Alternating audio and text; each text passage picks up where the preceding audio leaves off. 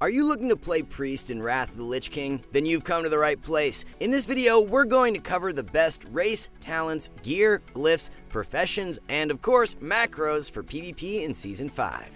And just so you know, this guide just gets you started. If you truly want to get a ton of ratings stupidly fast in Wrath, then you need to check out our premium courses over at Skillcapped after this video. With specialized guides at your fingertips from Rank 1 players, we teach you how to master your class by showing you how to top healing, master your CC, and teaching you how to become a Live Lord. While everyone else is trying to slowly figure everything out themselves, you can jumpstart the process with Skillcapped, quickly putting you ahead of the competition. So much so, in fact, that we literally guarantee you'll gain at least 400 rating when actively using our service. Join us today, link in the description below. Anyway, let's get into the guide, starting off with the best race on both the Horde and Alliance. For Alliance, you'll want to play either Human or Dwarf.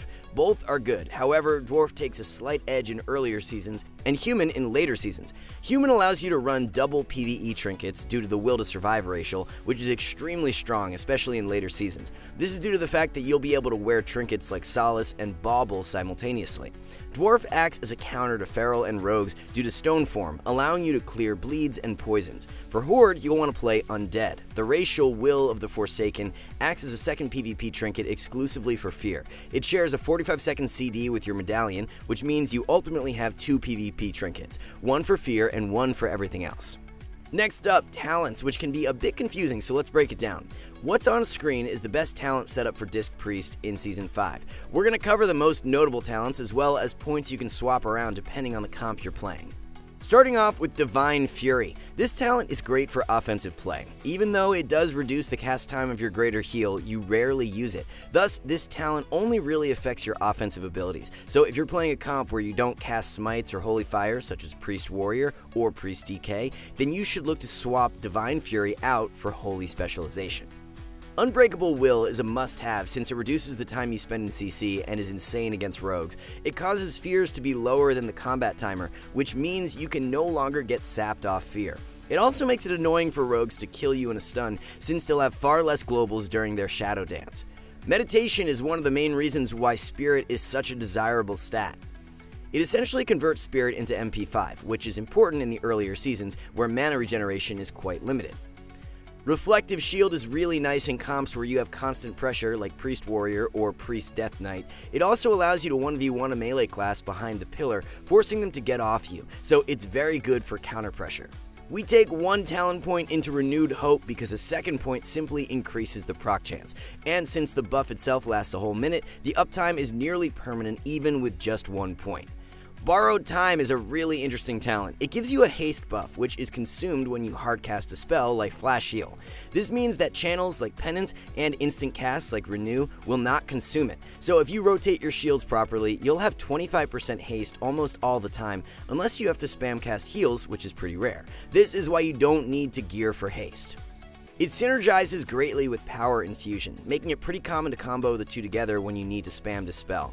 Power Infusion also reduces the mana cost of spells that you cast during its duration. This isn't too big of a deal in most scenarios, however, if you're playing comps like Priest Warrior or Priest DK, it's common to use Power Infusion almost off cooldown to be as mana efficient as possible. Paladins are super OP in Wrath, which means you're gonna face them a lot, which is why Focused Power is so strong. A near instant Mass Dispel cast completely counters Paladins since you can dispel bubbles super fast. Additionally, it can be used to stop drinks, keep players in combat, and even be used to dispel your teammates if they're behind the pillar. The talent Grace causes your Greater and Flash heals as well as Penance to apply a healing received buff on the target, stacking up to 3 times. This is obviously good due to higher healing output, but more importantly, it acts as Dispel protection. It's therefore common practice for priests to channel a Penance to apply this buff whenever they want to protect a buff like Fear Ward. Saving the best to last, Pain Suppression. This ability is your greatest defensive, however, its main downside is the long cooldown.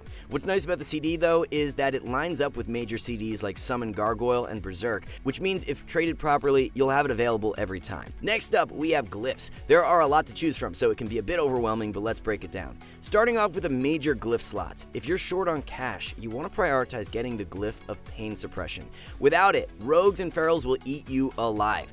Keep in mind experienced players will follow up their stun with a silence, so you can't use pain suppression. The way to counter this is to react fast and use it before the silence lands. Practice makes perfect. Glyph of Power Word Shield is amazing for a couple of reasons. It further amplifies your shield, which is one of your most used abilities in Arena, but more importantly, it gives you an instant heal, which means that if you're getting spam purged, then you'll still get value from pressing your shield. And for your last major glyph, we have Glyph of Penance, which is obviously solid since it reduces the CD of one of your major abilities. For the minor glyphs, you want to make sure you get your hands on Glyph of Fortitude. You'll often find yourself rebuffing Fortitude on your teammates mid-arena due to purges, and since it's incredibly expensive, this glyph is needed. The last two minors we recommend are Glyph of Shadow Fiend and Shackle Undead. These are not too important, so if you're lacking gold, don't sweat it. It's time to go over your gear. We will break things down into two stages, pre-bis and final best in slot. Before that, let's cover your stat priority, which is as follows. Resil, then 4% hit, followed by MP5, then Spell Power, followed by Spirit, with Haste as your least important stat.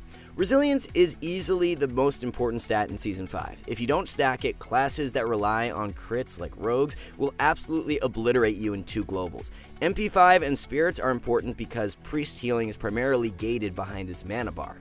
Knowing all this, it should be no surprise that you need to put Resilience gems in yellows, Resil Spell Power split gems in reds, Resil MP5 split gems in blues, and the Mana Proc meta gem. Now onto your gear sets, starting off with your pre-bis. This is the gear set you want to aim for in the first 2 weeks of the expansion.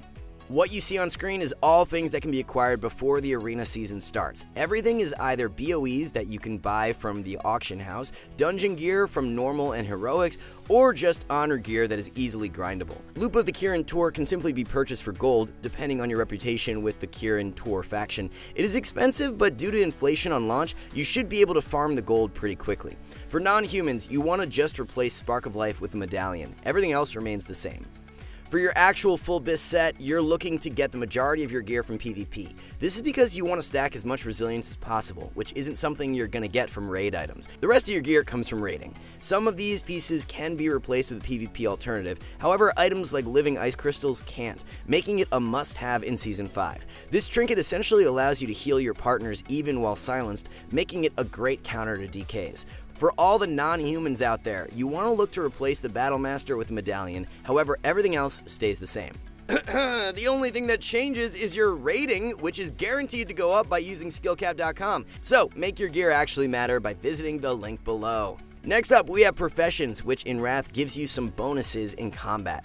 Although it may hurt your pile of gold sitting in the bank, we strongly recommend you get your hands on Jewel Crafting and Engineering. Jewel Crafting gives you the highest stat boost compared to the other options in Season 5, which comes in the form of amplified gems that you can only have 3 of. This is huge since normal epic gems aren't available until Season 7, making the stat difference between the normal gems and the Jewel Crafting exclusives that much bigger. Engineering is the most important one of the two though. This is because of the hand-mounted Pyro Rocket Glove enchant, which acts as an additional 2 to 3k damage off the GCD on a relatively short cooldown. On a setup, this can be comboed with a penance for a huge burst. This is especially good in Season 5 due to the fact that it doesn't scale off anything. The damage is static, so it's obviously going to be the strongest in the arena season where players' HP pools are the lowest. Finally, we have macros. Luckily for you, Disc Priests are not very macro intensive. Starting off light, we have a Quality of Life macro. It casts Mind Control if you're not currently controlling someone, and if you are, then it cancels the Mind Control effect. Without this macro, you'd have to manually click to cancel the Mind Control. For quick Mass Dispels, we recommend this macro. It basically just stops your current cast, followed by Mass Dispel at wherever your cursor is located. This allows you to bypass the left mouse click that is normally required to Mass Dispel. Seeing as Penance can be used on both allies and enemies, having a macro to cast it on yourself is pretty important. This macro allows you to keep targeting enemy players while penancing yourself. Shadow Word Death can be used to break CC that breaks on damage if timed correctly. And since it can be difficult to target an enemy to cast it, while you're currently healing your teammate, having a macro to automatically target an enemy with it is ideal. There are a few ways to deal with this issue. One way is to use a cast death at focus macro.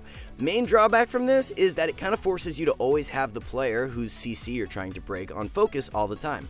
Another way is to use a target scan macro that simply casts Shadow Word Death on the nearest enemy. This is the easiest solution, however if the nearest enemy is in a CC, then you might break it accidentally. And the final solution is to use Arena 123. This is by far the best solution, since it allows you to choose exactly who you want to cast Shadow Word Death on without actually targeting them. The main drawback of this is that you'll need a lot of keybinds. We recommend that you use the method that works best for you. The following macro casts Power Infusion on yourself. Now, although you do want to sometimes PI your allies, a lot of the time you don't. Having to manually target yourself to cast Power Infusion can be annoying, especially if you're spam healing your teammate. We recommend you get your hands on this one. The same concept applies for Fear Ward. Generally, you want to use Fear Ward on yourself right as you're about to be feared to outplay your opponent. But if you're busy healing your partner while having to Fear Ward, then you kind of need this macro. Otherwise, you might accidentally Fear Ward your partner. The macro also removes the possibility that your opponent knows what you're trying to do by reading their target frame. Now, say you're weaving in healing your teammates while dispelling your opponent's buffs. This would require you to constantly swap targets, which can be kind of awkward. That's when a Focus Dispel magic macro comes in clutch. This macro essentially allows you to never waste globals. The final macro we have for you is arguably the most impactful one. Although it looks complicated, it really isn't. The macro will cast Shadow Fiend onto your target if your target is an enemy. However, if your target is an ally, then it'll cast Shadow Fiend onto your target's target. If your Shadow Fiend is already out, however, then it simply commands your pet to attack your target if your target is an enemy, and if your target is an ally, then it'll simply command your pet to attack your target of target. Additionally, it'll cast your Shadow Fiend's ability, Shadow Crawl. What's important to know about this ability is that it acts as a gap closer, which means you want to be pressing it whenever your Shadow Fiend is getting kited.